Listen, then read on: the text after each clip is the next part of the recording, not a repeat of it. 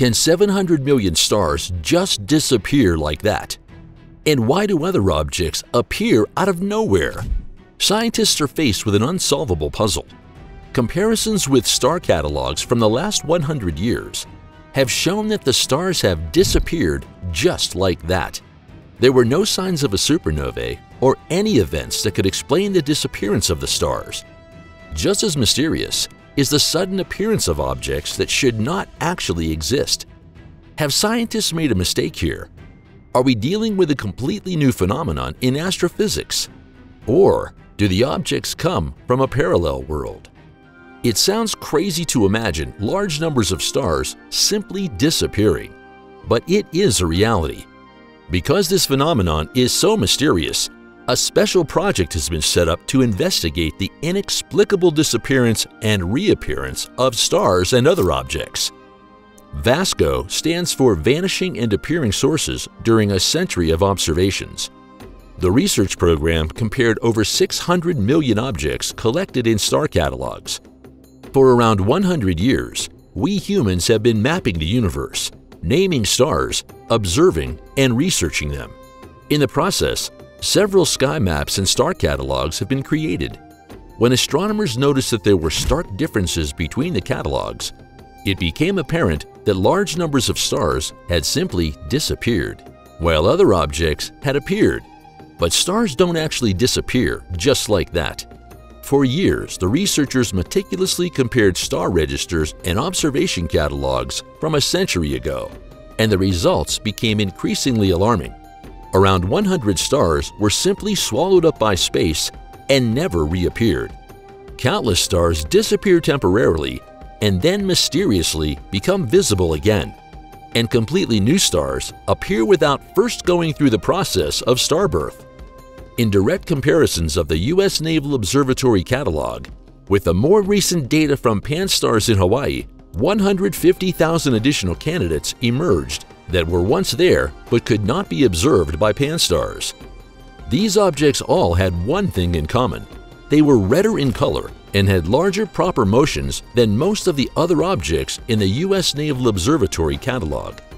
After a visual examination of about 24,000 of these candidates, the VASCO team found about 100 points in space that were only visible in the red spectrum at a single point in time. But what does this mean? Were these objects not stars at all, or is it a previously unknown phenomenon? Stars don't just disappear.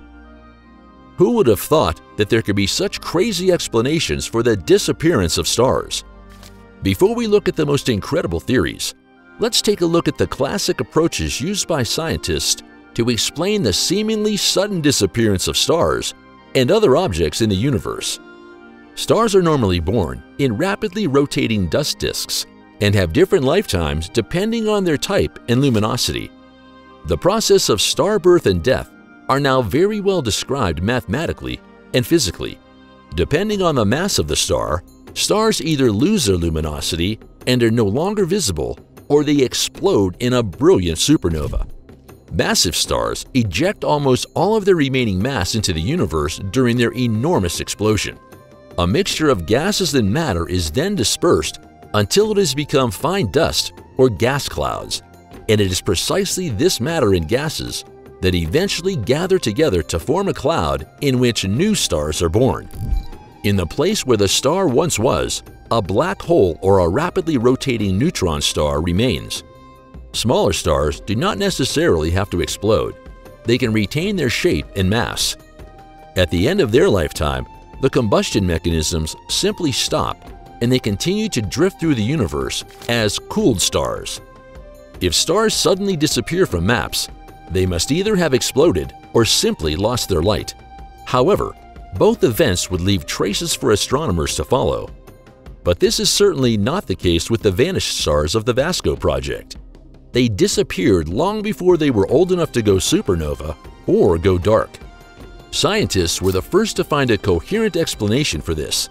Some of the objects could be obscured by upstream black holes or other phenomena, and we just don't see them temporarily because of this. Normally, black holes actually create magnification effects due to their mass, but there are certain constellations in which a star can become invisible behind a black hole. The second explanation, which is still within the framework of the normal laws of physics, is the assumption that there are dead observation angles in the observable universe.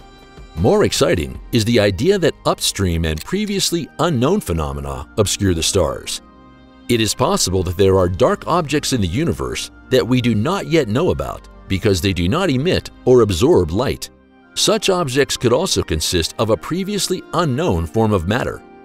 Large dust clouds can also obscure stars. The dust itself is not visible to our telescopes, and if it is dense enough, it can obscure entire regions of the universe. However, such dust clouds usually move on, and the stars become visible again. The stars that disappeared in the Vasco project, however, stayed gone. This brings us to the most exciting theory about why stars can simply disappear. In the 1960s, the Russian astronomer Nikolai Kardashev put forward a theory that advanced civilizations could exist in space that generate energy directly from stars. Later, the American physicist Freeman Dyson modeled the Dyson sphere named after him. These are hypothetical constructs that are built directly around stars in order to harvest their energy. Whether these constructs actually darken the star to such an extent that it becomes invisible is questionable, however. If civilizations were to do this in their own star systems, they would be depriving themselves of light. However, extremely advanced species could also use neighboring stars in the universe to generate energy. Some scientists also use this to explain the voids.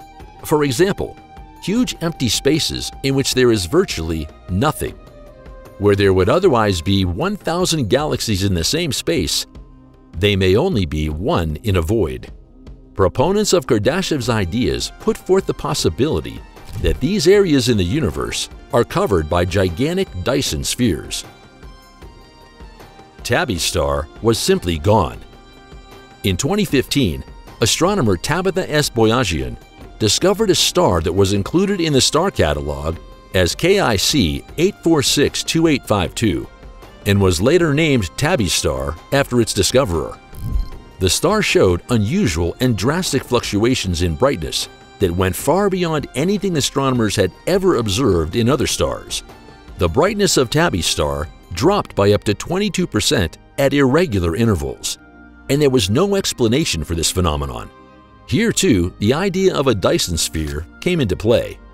However, the scientist Boyajian and her colleagues were less enamored of the alien theory and continued to observe the phenomenon. They later presented a paper suggesting that Tabby Star was most likely dimmed by an irregular collection of dust. Alien fans were disappointed, but all those who would prefer the Dyson sphere can rejoice, as the rational explanation of dust and other materials has not yet been 100% proven either. Invisible supernovae and black holes? Let's look at another exciting possibility that scientists are now considering to explain the mysterious disappearance of stars after all. Can a star merge directly into a black hole without causing a bright supernova explosion? Yes, in purely mathematical terms, this is possible, but the theory still poses a challenge to our traditional understanding of stellar evolution. Until now, astronomers believed that massive stars end their lives in a spectacular explosion, but there may be other ways in which stars evolve. This is where the idea of a dark supernova comes into play. This whole new theory also divides the community of international astronomers. The fact is that supernovae have so far been one of the less well-researched area of astronomy. We know a lot in theory, but in practice, these events are so rare that there is a lack of real observational data. But we are at the dawn of a new era in cosmology. Recent observations from the James Webb Space Telescope are turning our old astrophysics and cosmology on its head. Scientists are confronted with the fact that old concepts about star formation and the formation of black holes are very probably wrong. The reasons for this are galaxies that are so old that their formation time extends beyond the Big Bang, and a black hole that is so gigantic and old that it should not actually exist. These two observations gave researchers the idea that dust clouds can collapse directly into black holes without a star forming first. If this is possible, we must also consider that stars can somehow pass away without leaving a trace. Identifying candidates for invisible supernovae is a challenging task. After all, how can we see something that emits no light?